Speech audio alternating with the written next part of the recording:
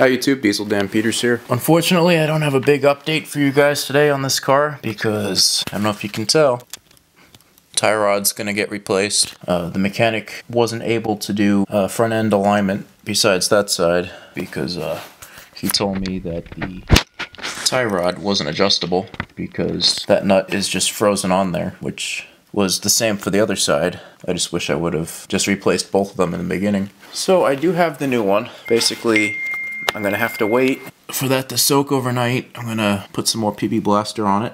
But once that's replaced, the only other thing I need, because I did install the speakers, and I will give you guys a review on them, just not today. On this side, there's a bolt for the top toe angle arm. We'll put it that way. The previous owner must have replaced the bolt that's supposed to go in there, because it's supposed to be an eccentric bolt with an eccentric nut, and he didn't put either of those in. He just put a bolt. So that wheel back there and this wheel are the only two left to fix. So the rest are aligned already. He's going to realign the front, of course. Probably going to go and realign all of them again, which is fine. He only charged me, it's like half price, so it wasn't too bad. But yeah, I didn't really record too much yesterday on the windows because they were pain in the neck to do, and if you guys do it, you'll see what I'm talking about. The rear speaker was destroyed, so I kind of destroyed it more when I was taking it out. Yeah, nothing too crazy today. I try to keep these videos somewhat short because I doubt you guys want to hear me babbling on for hours and hours about these cars or any car. That's all I have for you guys today. Give you guys more updates tomorrow. Hopefully I get more done, and then some truck updates will be coming.